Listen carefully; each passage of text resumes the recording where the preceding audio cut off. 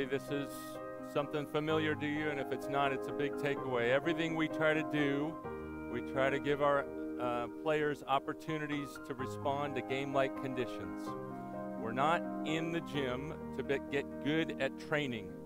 If I spoon feed people serves and sets and attacks and things like that without the chaos and randomness of volleyball, they'll look better and maybe even get better that day. But all the science tells us that they're not going to retain that, and it's not going to show up in the next match.